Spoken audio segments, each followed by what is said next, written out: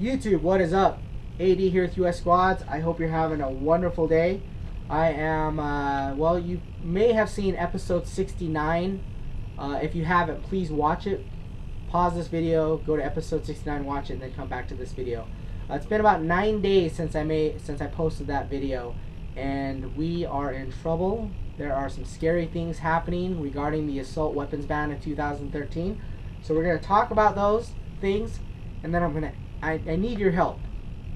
If you're a firearms enthusiast, a sportsman, a hunter, believe in the Second Amendment right, I need your help. We, as the firearms community, need your help to stop something that's going to be just atrocious if it goes down. But we have a voice, and we shall fight for our right to bear arms. It's our Second Amendment right, and there's things that are happening that you should be aware of, and you need to be proactive in helping us fix this. There's a solution. We can't panic, but we need to be responsive, and we need to take action. Okay, I'm gonna have a few links on the description. I want you to click those links as you can to just get educated and caught up on the scenario.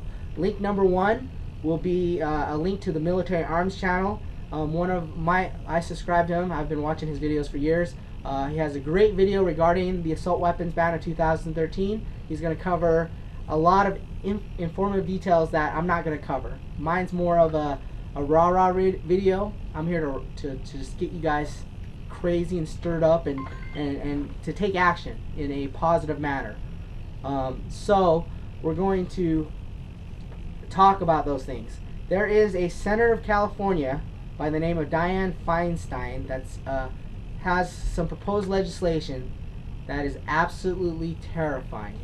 Okay, she wants to take your Second Amendment right and blow it up.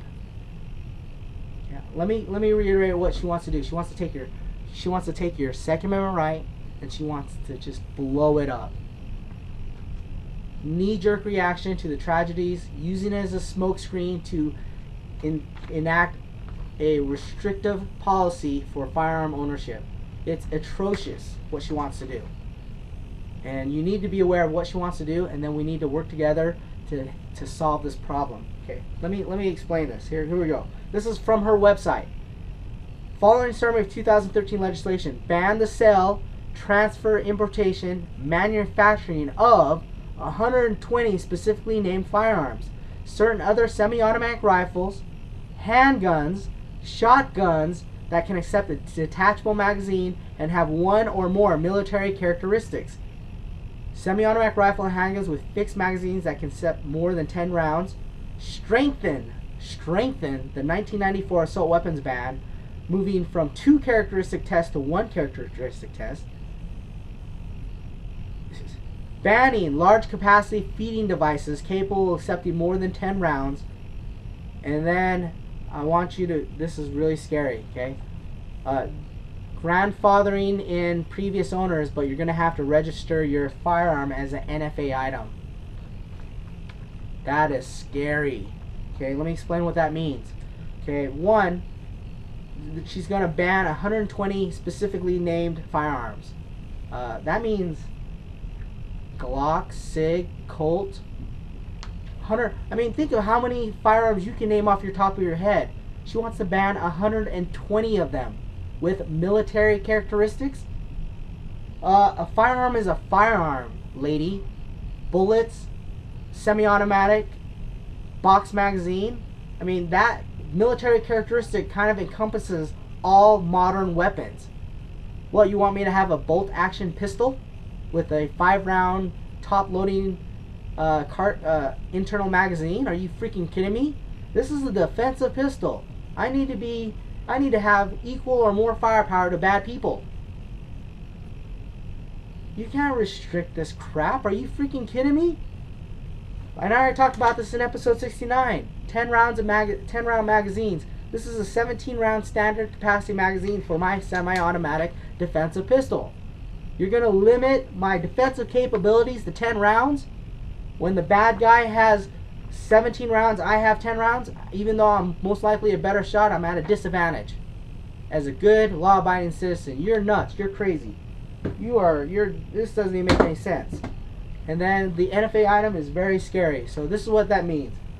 NFA items like a short barrel rifle, short barrel shotgun, class 3, you have to fill out paperwork, background check, fingerprint card, send it to a local law enforcement agency, local sheriff, then send all the paperwork to the ATF. 8 to 9 months later, you get approval. Okay. We as firearms enthusiasts have bared with the paperwork to deal with suppressors, short barrel rifles, and assault and fully automatics. Okay, we've done that. But we're kind of a different breed. Those who are legally obtaining these type of firearms. But you're gonna make every American citizen register an ATF item. I mean, how many multi-millions of weapons are there and firearms? How many pistols are there? You're gonna expect state agencies to spend the next 5 years dealing with this? Dedicated funding to the ATF to implement registration. Dedicated funding from where? Fiscal cliff, financial crisis. Obama's going to print more money? Where are you going to get the money, lady? It doesn't make any sense. This isn't going to help things. You can't, I mean, let's look at the big picture, because, you know, I don't think Dianne Feinstein, Senator of California, has looked at the big picture. What is the financial repercussions of this Firearms Act? That you're going to require every American citizen to register and pay a tax stamp, which could be up to $200 per firearm, to register their firearm, so you know exactly what they have in their house. So if, in the case you pass new laws and want to come and take their weapons away, you know, you have a list. Okay? Who are the hundreds of ATF agents we have to pay? Multi-millions, if not $500 million of expense to set up these new agencies to register all these weapons and to keep a database. And then the financial consequences to the local gun shops, the sporting goods stores that sell firearms. You're going to ban 120 specifically named firearms, including my also loved Glock company that I love to buy for my, you know, I like my semi-automatic pistols. You're going to restrict these companies and American companies like Remington, Bushmaster, and the countless AR companies, Bravo Company. I mean, come on, what are you going to do? You're going to cripple the firearms industry. You're going to cripple sporting goods stores, and you're going to take away a chain, an economic chain. You're going to literally decimate that industry. So people are going to lose jobs. Transport companies are going to stop shipping things. There's a repercussion for everything you do, and you got to think things through. This is a knee-jerk reaction. This isn't going to solve anything. The 1994-2004 weapons ban, the Columbine shooting happened in 1999. Good job, Clinton. You did good there. Crazy is crazy. We're going to have bad eggs. 350 plus Americans, there's going to be some that are broken. Those people are going to do bad things. And we can do, there's better things we can do, but what you're doing is you're making it very difficult for me to go, you know, I got a Christmas bonus, I want to go buy me a new rifle. And I can't do that. You're going to, military characteristics? Come on, really? Military characteristics kind of lines up with every modern firearm on the planet, idiot. Gosh, people are stupid. So, now that you kind of have some information, it's time to act. Okay, I need your help. I really need your help. 2 things I would love you to do. You have to do something. Don't sit on your hands and think that we're going to do all the heavy lifting. If millions of Americans stand up, we can block this. We need to stop this. This is stupid. Okay? Banning high-capacity magazines, banning the importation and sale and local manufacturing of 130 or 120 specifically named items. Are you kidding me?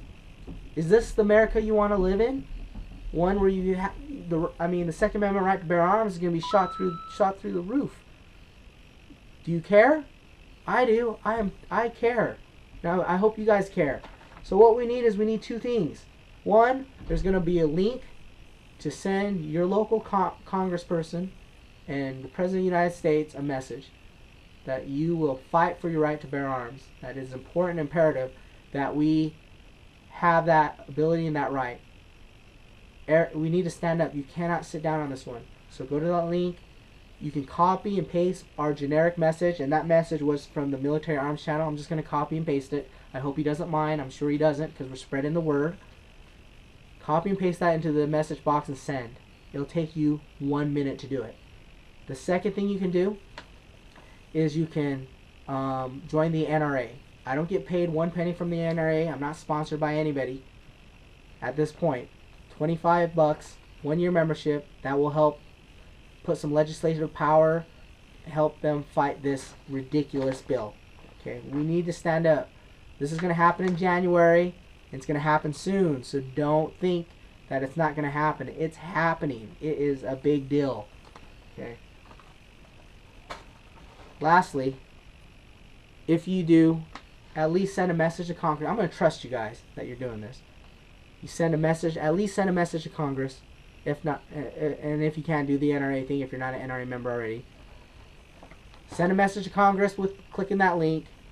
In the comments below, write me a message of what firearm your favorite firearm that you own currently, or your dream gun. Okay. I'm gonna draw out randomly and award 2. I only have 2. I've been kind of saving these. Genuine Hostess Twinkies. I'm going to bubble wrap it and I'm going to ship it to your home address because it's legal to ship these anywhere. And these are applicable to the lower 48 states. I'm sorry, I can't ship this to Russia. I don't want to spend $100 on shipping, sending a Twinkie to Russia. But I'll ship anywhere to the lower 48 states. Whoever wins these drawings, a bona fide Hostess Twinkie. I know it's kind of a corny gift, but guess what? How cool is it that you say that, hey, some dude on YouTube gave me a Twinkie. A genuine Hostess Twinkie. That's pretty cool, I think. Anyway, appreciate you guys watching. Please take action. Take this seriously. Watch this video from the Military Arms channel. He goes into in-depth. He covers a lot more depth than I do. I just kind of I'm giving you guys a little rah-rah here. I mean, we pay these, in 2010, we paid the senator $174,000. Who knows what they make now? Probably over $200,000 taxpayer money to do good things. And I think the state of California needs a rebate because I think she's overpaid. Because anybody, I would think that somebody who is intelligent would think of a better solution to combat the issue with broken people. There are plenty of good American citizens that are law-abiding and own firearms. We're talking a lot of good citizens. There are going to be a few bad citizens that do bad things. There will be wolves out there. But this legislation harms good law-abiding citizens. It doesn't apply nominally. Maybe it does, but it really doesn't apply to the majority. Why? This is insane. You don't think bad people can get firearms? They can if they want to. If there's a will, there's a way. This just prohibits good law-abiding citizens from getting normal firearms that we want to buy and use as sporting and competition shooting and all that stuff. This is insane. Anyway, that's it. That's my rant. You guys can do something. Don't sit on your asses. Come on, guys. We need your help. If you don't do something, we might be sitting here looking, going, what the hell happened? It's gonna happen fast. So click on that link, send a message to your senators. If you can and have the financial ability to do so, please join the NRA. They're there to help us out. And then that's it. Comment below your dream firearm. I'm gonna send 2 Twinkies out to 2 winners. Talk to you guys soon. Thanks.